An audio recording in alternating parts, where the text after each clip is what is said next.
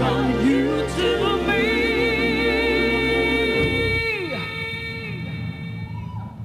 I'm not your